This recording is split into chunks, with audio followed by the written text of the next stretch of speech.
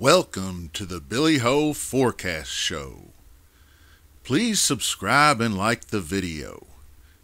Remember, the more you share, the bigger we grow.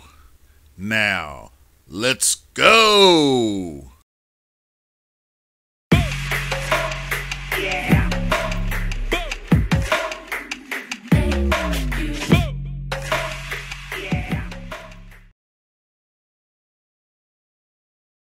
Hello, Billy Ho here. Today we're going to preview this year's US Open. In today's show, we're going to take a look at the golf course, touch on some skills needed to do well, and we'll talk about a couple of players that look pretty good at the jump off. So first and foremost, the US Open is a USGA sanctioned event. So the cut is top 60 and ties. Now, the golf course is called the Country Club, and it is Brookline, Massachusetts, just a little southwest of Boston. And it is one of the oldest country clubs in the United States. Before I get started on the breakdown, look in the description of this video, because I put a flyover, a YouTube video flyover, hole by hole description from Golf Digest, courtesy of them. Very, very helpful. Now, the course is a par 70 track. It will play at 7,250 yards, give or take on which day they have the tees. The fairway grass is a bent and POA mix. The greens are POA. They are going to be firm and fast because it is the US Open. The 3-inch rough is a mix of bluegrass, ryegrass, and POA grass. So it's kind of a little bit of everything. And you know, rough is going to be heavy in a US Open. So you're going to need to be mindful of that. And the greens themselves are very small, just like they are this week, just like they have been here recently. 4,300 square feet on average. Now, there are some interesting holes that I've come to look at doing the flyover thing. And the only flat hole is number one. It's like this racetrack hole that is just dead flat, and it's laid out the same way an old racetrack used to be. There's not a ton of water, but there is a bunch of curvy and undulating fairways. The greens are small, and most all of them are guarded by bunkers. So you're going to have your sand game on.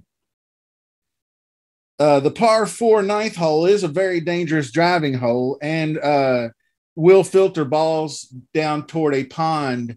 So you're going to see some balls in the water there, most likely. There are only 4 holes with water in play, but that one is one of them that I think is going to collect some balls.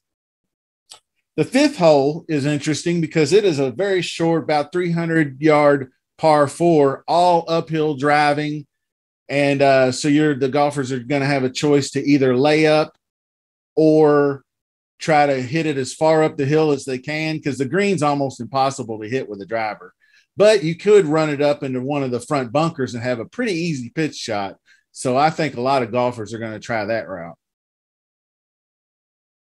The 8th hole is a doable par 5, I believe, that a good aggressive tee shot will give you a chance to reach the green. The uphill approach is the tricky part, though, as it has a huge false front, and anything short of the green is going to roll 30 to 40 yards back down the hill. Just vintage US Open. Now, the next hole that I found interesting was hole 14. It's an absolutely awesome par 5, and it's divided into 2 sections. It's kind of tiered. It has a flat lower region and then an upper fairway plateau, and it leads into a tiny green. So this course is very interesting. And the one thing I did want to note was, like last year's US Open was played at Torrey Pines. These golfers see Torrey Pines every year.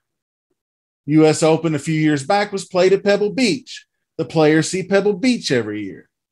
This year, this course, these guys have not seen this course. So it's going to be interesting. I mean, I'm sure they've been, up there to play it once or twice before, but nothing like they're going to see this week. So skill sets. Let's take a look at some skill sets. All right. The skill sets I kind of went from was off of this model, and it was actually a model I created earlier this year. I think it was just basically par 70s, under 7,200 yards, and I've added some stuff to it, and you can see the list there. Good drives, so hitting fairways, greens gained, always birdie or better in DK points, strokes gained approach, obviously, tee to green, most definitely, and since it's a par 70, you're going to have to be numero uno in par 4, and most of these par 4s are 450 to 500 and a little over 500, so they're extremely long. And so I've got long irons in there. I've got of course, these are par 3, 175 to 200, 150 to 175, but that's basically like hitting an approach shot. So just take that the way it is. So basically, longer irons are going to be important, 150 to 200 yards. So guys who hit the 6, 7, and 8 irons, and those are a lot of the short knockers, your Webbs and your CT Pans. These guys that are used to hitting short drives and used to hitting longer irons into said greens and not flip wedges. Around the green and sand saves, I said, greens gained because the greens are small. I have a concourse model that I'm going to do, and you'll see it on the ticker. The courses that I chose, they're all courses with under 5,000 square feet on average greens, like Pebble Beach and a few others. You'll see the list. So if we're getting into players and we're looking at this 10K group and up, I mean, I started some guys because I wanted to kind of mention them, but I would probably start Jon Rahm because this is his type of course. He hits the driver well, and he's one of the most accurate off the tee. So I like him starting off. And he is also, his performance at Memorial was encouraging as his short game looked back in order. And he's moving to his favorite surface, which is POA. Another one I might mention is Scotty Scheffler, who ranks number 1 in this model. He plays par 70s and tough courses. His around the green game is impeccable. This week he didn't have his best stuff, but who does? Now, if you think he's starting a downward trend because he had a bad week this week, then by all means, 11,300. I wouldn't shame you for fading that, and I may limit my exposure as well. But JT obviously getting his game back in order, and JT prefers POA.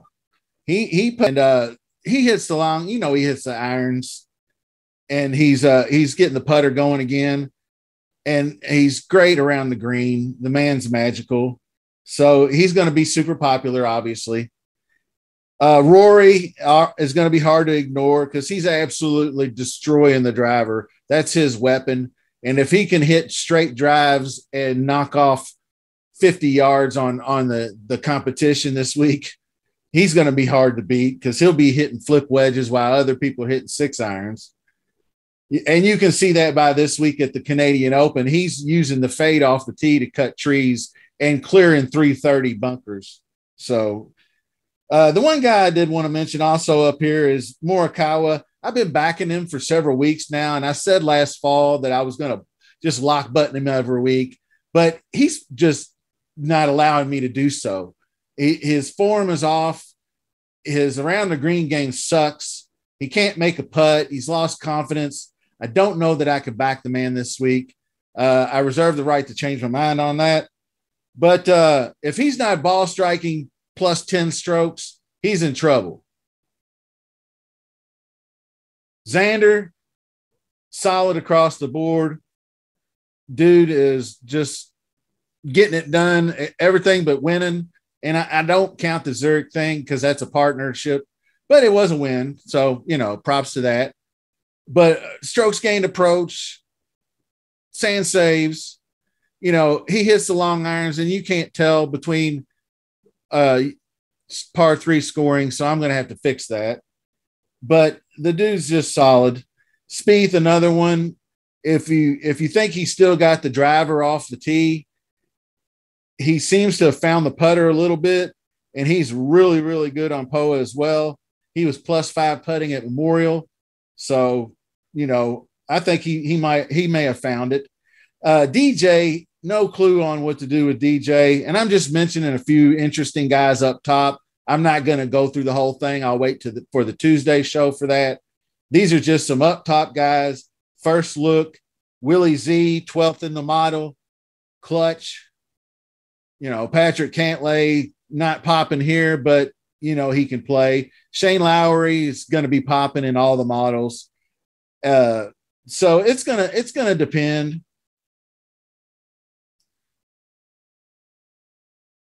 So that's going to do it for this preview show. I wanted to get a little bit more extensive because it's US Open week. I wanted to get a little more extensive course background. Don't forget to subscribe to the channel. I appreciate it. I finally cracked that 100 subscriber mark. I want 200 by the end of the summer. So let's get it done. Give a like. Don't forget the Billy Ho contest. Tuesday show coming up. Till then, peace.